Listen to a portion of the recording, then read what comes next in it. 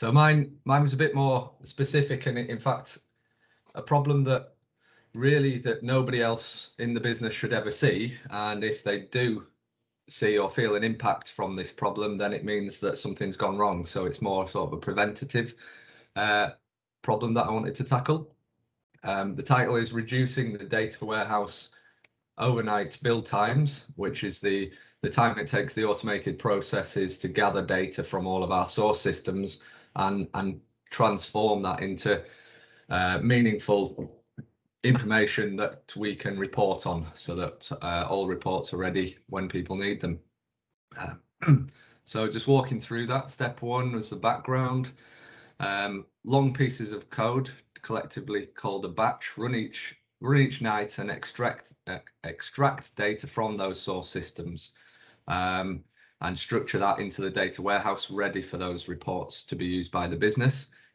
This has to be completed outside of business hours to ensure that the reports are available when people need them. And we're also seeing, although the business was never strictly 9 to 5, we are seeing that with working from home, the impact has been that business hours are certainly more flexible, and people start earlier and finish later, and really expect that the reports are available when they want to work. So that kind of reduces our time where our overall batch needs to run. Looking at that as a simple graph, we've got it takes around 10 hours per day to run currently.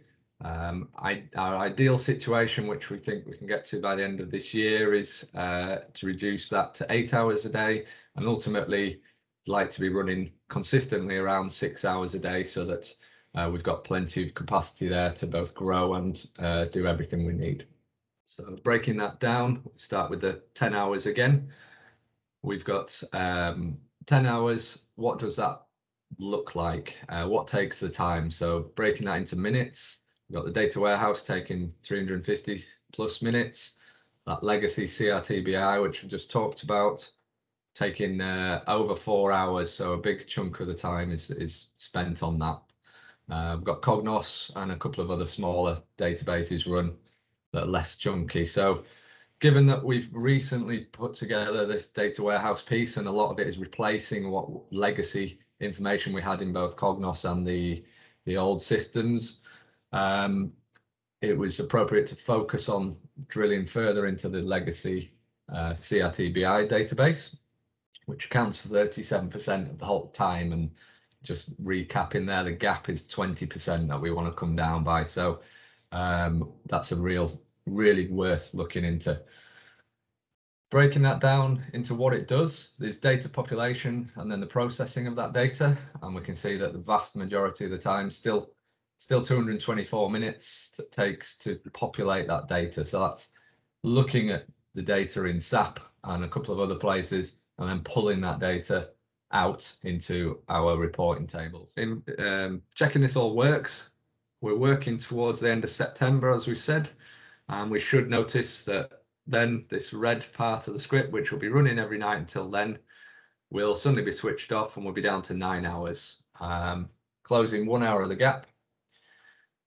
Key point here to pick up is that we can apply the process from the learning of what we've done through all of this, which will allow us to reduce the time and ultimately turn off the rest of the CRTBI components of the batch overall, reducing us by a further 3 hours. So we'll actually, what we've learned here, we can apply and actually hit quite conveniently hit our ultimate goal of reducing us down to 6 hours per night. Yeah, that's actually been the biggest thing that I've written down here, is that I've taken away from this whole process. Is this has given both